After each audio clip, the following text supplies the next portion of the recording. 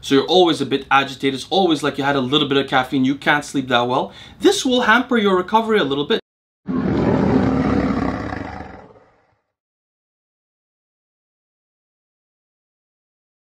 Hello friends, I wanted to tell you guys today about my views on pre-workout androgens. To begin, what are pre-workouts for? The purpose of a pre-workout is to increase nervous system signaling, to improve sympathetic nervous system signaling, to improve the efficiency of the nervous system so that you're acutely stronger in anaerobic exercises. If you're acutely stronger in the gym and you lift more weight in the gym, you should, in the end, gain more strength over time, even if you're stronger in the gym because of using a substance before the gym.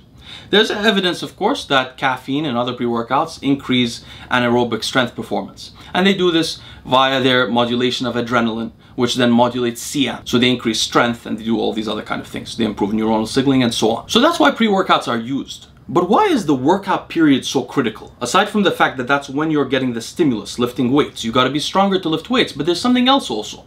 The nutrition around the workout is very important.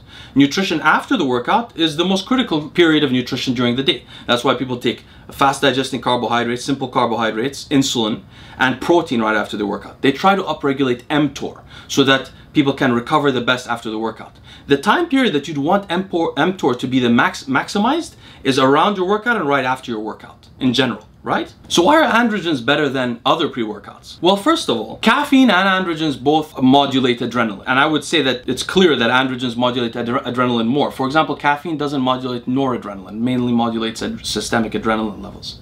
Androgens do more than that. But androgens also upregulate mTOR on their own. So having higher androgens around your workout, for example, is similar to if you weren't taking androgens, eating a lot of carbohydrates and protein after the meal, trying to raise mTOR, IGF-1 and all of those things. Androgens on their own increase IGF-1 temporarily for the time that they're in your body. So androgens really do a lot around the workout. They make you stronger. They sort of handle your pre-workout and post-workout nutrition as well. They improve all of that. So why don't we just upregulate androgens all the time? Why do we need it as a pre-workout? Why don't we, for example, take trenbolone acetate, which greatly improves nervous system signaling, acutely makes you stronger, just like Anadrol or test suspension or Anavar, but it does this 24/7. Why do you not want that? Couple of reasons. Well, first of all, there's a paradox about nervous system signaling. And this, I call it a paradox. This is what it is. If you increase sympathetic nervous drive acutely around the gym, around the time period you work out, you will be stronger and you'll recover better. But if you're always in a sympathetically nervously driven state, say for example, you're on trenbolone all the time, so you're always a bit agitated, it's always like you had a little bit of caffeine, you can't sleep that well, this will hamper your recovery a little bit. There's a lot of evidence to show that inflammation and sympathetic nervous drive and adrenaline limits recovery.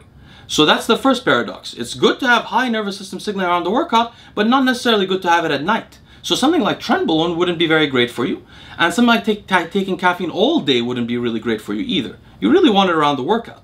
A second reason is that harm reduction. You don't want androgen signaling high all the time. We know that androgen signaling, irrespective of your weight, irrespective of your blood pressure, is harmful to the kidneys and can cause glomerulosclerosis. So you don't want high androgen levels all the time like with tren, because you get more damage and the times that you benefit the most from it is around the workout.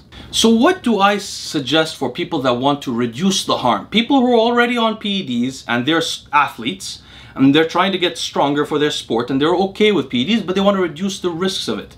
I think that for these people, it may be better to reduce their total androgen load, especially sympathetically nervous driving kind of compounds like tren or things like that.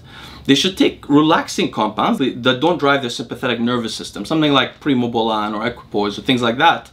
And then around their workouts, I believe they should take androgens without an ester. It doesn't really matter if they're orals or not orals, but the point is that they don't have an ester.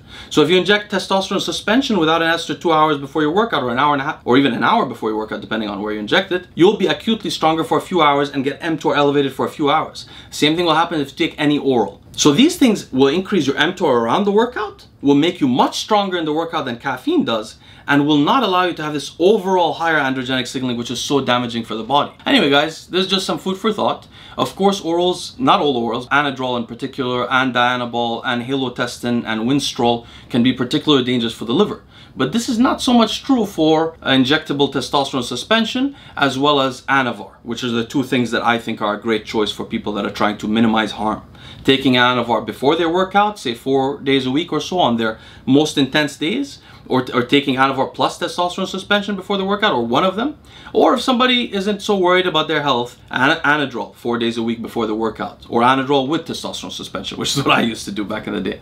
Anyway guys, I hope this was helpful. Maybe it gives you some food for thought and some ideas on harm reduction to continue working toward your goals while hurting your body the least. I wish you guys a great day. I'll see you soon.